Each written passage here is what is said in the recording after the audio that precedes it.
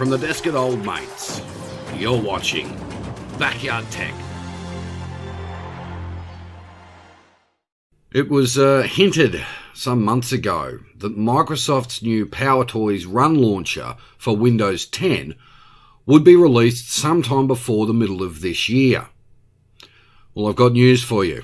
In fact, I've got breaking news for you here at the Backyard Tech channel. This one, Microsoft's new PowerToys Run Launcher for Windows 10 is now available for download. From Backyard Tech, this is breaking news. G'day everyone, thank you for tuning in. It is breaking news time here at the Backyard Tech channel, and I've just seen this one, and it was issued, well, 11 AM American time, but I got wind of it about 6 hours ago, and I've just seen it show up in my news feeds. This is from The Verge. Microsoft's new PowerToys Run Launcher for Windows 10 is now available to download. The open-sourced app will include custom plugins in the future. Microsoft is releasing a new Spotlight-like launcher app for Windows 10 today.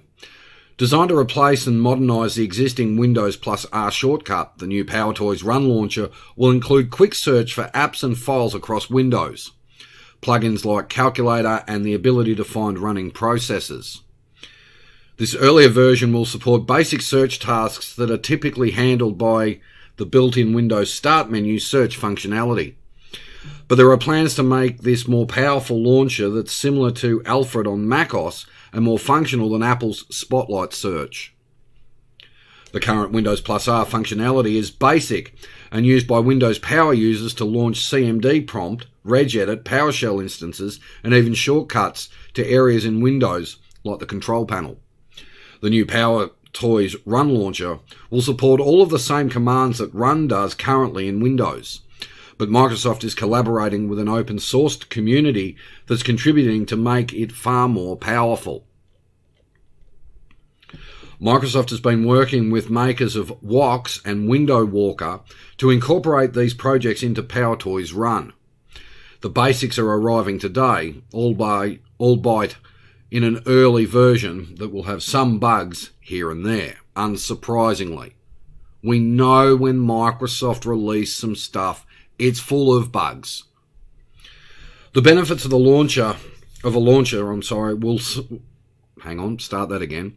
The benefits of a launcher mean we'll soon get plugins or the ability to add custom web searches, snippets, and more.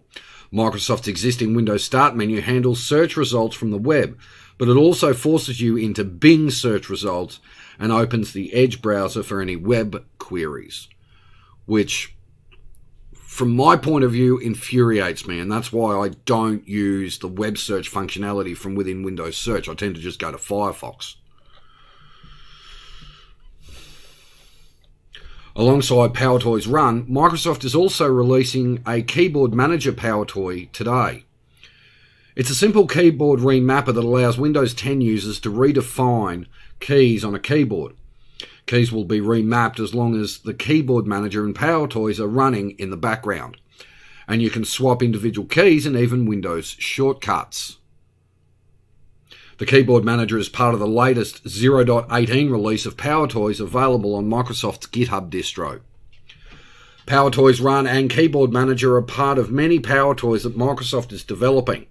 Microsoft originally bought back PowerToys last year to allow anyone to improve Windows 10 for power users, and the first set arrived in September. PowerToys was first introduced back in Windows 95. The apps were a quick way for Windows engineers to test prototype features, and Microsoft soon packaged some of the best ones into PowerToys bundles. So, it's available to download.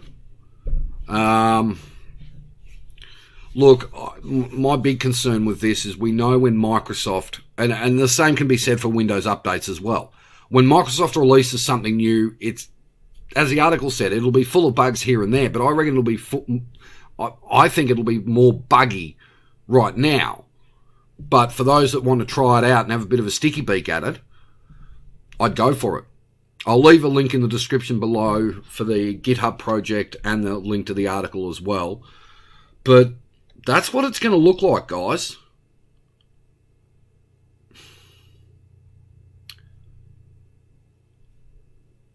It almost looks Ubuntu-ish, doesn't it?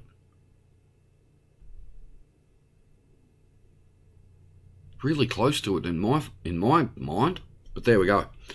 Bit of breaking news for you here at Backyard Tech for midweek Wednesdays. We'll see what else crops up. Other than that, I'll catch you tonight. Have a good one. Cheers.